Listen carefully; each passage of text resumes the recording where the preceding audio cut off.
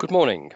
I'm going to introduce you here into how to quickly and easily configure a Kodak Alaris series scanner with the free included Smart Touch application to scan into OneDrive or the front point for SharePoint Online.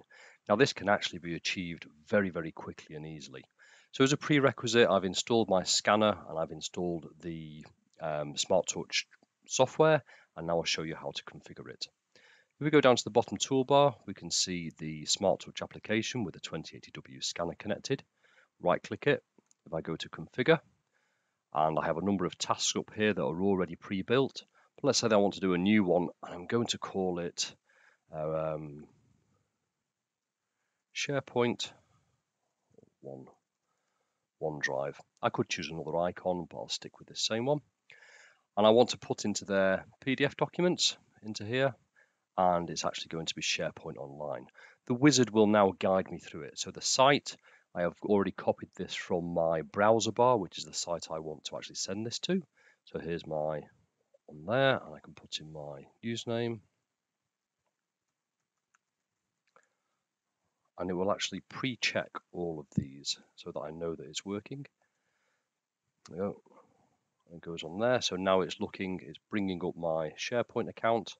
I can look at there and I can see the items underneath it. So I want to scan into documents, but more specifically for this particular task, I'm a remote worker. So what I want to do is scan into this folder that's set up. So this could be a corporate folder, it could be my own folder, and it's bringing those documents into here.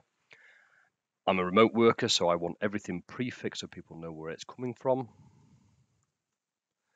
I don't want to name the file. I want it to automatically put in a date and sequence number in there, which is absolutely fine. And the only thing that I want to do now is choose this to be a black and white document because I want to preserve bandwidth. So here we have it all automatically set up. Select those. You'll notice I took the tick out that name to file. It's just so that I don't get prompted while I'm running, and I don't want any settings displayed prior to scanning.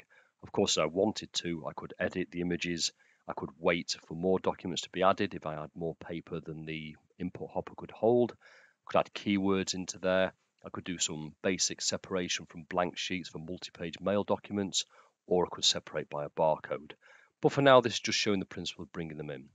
So I'll apply this, OK it, and now you can see I'm actually in my OneDrive site with Scan from Remote. I go to my scanner. I select on the color screen here the actual workflow that I want to enter. So the one that I just created is SharePoint OneDrive. Place my documents in. You'll hear the scanner start. Press go. And you can see I get a preview on the screen of what I'm actually scanning. They've gone into there.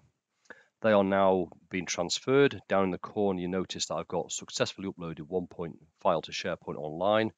It's named it as I wanted it to, so Oxford Office, a date and a sequence number. And if I open this, you can see here is my document, 4-page document that I've actually scanned in. So that really, for all of those of you who are now working at home but need to scan documents back to the office, if you have a SharePoint or OneDrive site, you can see here that this can be quickly and easily set up within literally 30-40 seconds, and you're away and running and scanning back into SharePoint or OneDrive, which virtually all organizations have. It means you've now got the versioning control and capabilities of SharePoint, and you're back into that corporate network rather than just emailing and scanning files to people and asking them to upload them. So it really is a valuable tool for access into scanning into SharePoint quickly and easily without actually really needing IT involvement to set up. You could actually just send out an email with instructions on what to do and have home workers do that remotely. So I hope that's of interest to you. Quick and easy setup, share it amongst people, and any questions, please contact your Alaris account manager. Thank you very much.